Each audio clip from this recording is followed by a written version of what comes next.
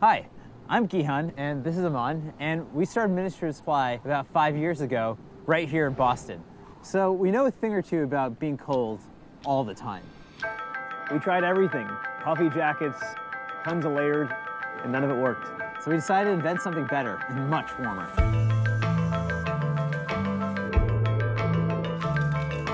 It's an intelligent heated jacket, our most ambitious project ever.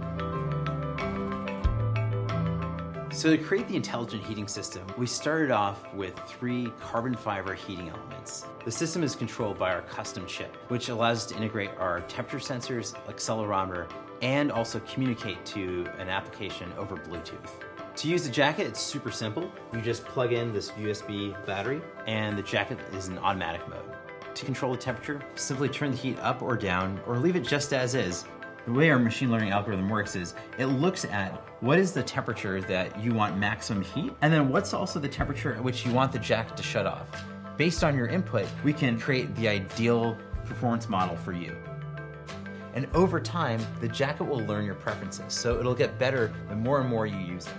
I think one of the coolest moments is when you take our most recent sample and you pick it up and it automatically turns on, or even cooler is when you walk outside and it automatically turns up, and this idea that it knows what you want before you can even tell it. It has a 2-layer waterproof breathable membrane.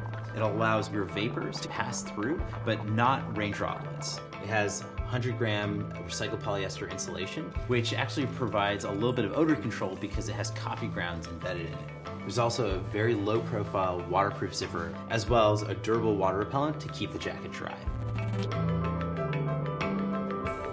We wanted something that looked just as comfortable in the city, but also had the protection for the mountain. To keep a really clean profile, we use ultrasonic baffling to keep the insulation in place. But it also allows the whole garment to stretch, which is really key. The jacket also features an easily removable hood. It has a Qi charging mat, so if you take your wireless smartphone, slide it into the smartphone pocket next to it, it'll automatically start to charge.